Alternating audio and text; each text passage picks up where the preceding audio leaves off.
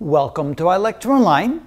Our next problem involves a disk that has a moment of inertia of 2 kg/m squared and a radius of 2 meters. We now apply a constant force on a string which is wrapped around the disk, and so the disk is going to experience an angular acceleration. What do we need to calculate? Well, first of all, we need to find the angular acceleration, and then secondly, we need to show that if we pull down a distance of 20 meters, the work done to accelerate or to rotate the disk should be equal to the kinetic energy gained by the disk, and we're going to show that for part B. On the next video, we're going to do the same thing, but instead of applying a constant force of 10 newtons, we're going to hang an object on the string with a weight of 10 newtons and see if we get the same result or a different result, but that's on the next video. So here, let's start with the first part. Let's find the angular acceleration. So to find the angular acceleration, we're going to use the rotational equivalent of F equals ma, which means we're going to find torque is equal to I times alpha, which means that alpha, the angular acceleration, equals the applied torque divided by the moment of inertia. So the applied torque is force times perpendicular distance from the line of action of the force to the point of rotation. So this here would be the perpendicular distance, and the force would be the 10 newtons. And so we divide that by the moment of inertia. So in this case, the force is 10 newtons. The distance would be 2 meters, and the moment of inertia is 2 kg/m per second square. So that would be equal, moment of inertia, kg/m squared, I should say. The 2's cancel out, and we end up with the angular acceleration of 10 radians per second square. So that's our first answer. Now we're ready to answer the second question, part B. Show that the work done is equal to the kinetic energy. Well, the work done is equal to force times distance.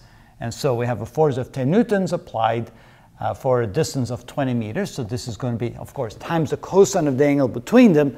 But of course, it's the same direction. The applied force is in the same direction as the displacement. So we can say that we have a force of 10 newtons and a displacement of 20 meters, which is equal to 200 newton meters, which is equal to 200 joules. So now we want to see if the kinetic energy gained by that wheel is the same, 200 joules. So how do we find that? Well, we probably want to use the following. We know that the kinetic energy, the rotational kinetic energy, is equal to 1/2 I omega squared. To get the omega, well, let's see here. We need to use an equation of kinematics. We can use the following. We can say that omega squared equals omega initial squared plus 2 times the angular acceleration times the displacement in radians, delta theta. So to find that, well, we need to find delta theta here, because no, this is equal to 0. So to find delta theta, we can say that the distance is equal to r times theta, or theta is equal to distance divided by r. The distance is 20 meters, and the radius is equal to 2 meters. So that would be equal to 10 radians. So when we've pulled down the distance of 20 meters, we know that we've got an angular displacement of 10 radians.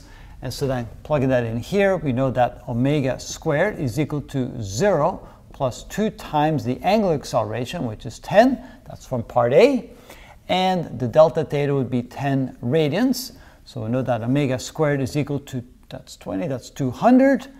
And, well, that's all we need to know in here. So let's go ahead and plug that in here. So the kinetic energy is equal to 1/2 times the moment of inertia, which was 2, and the omega squared, which is 200. Of course, that would be in joules.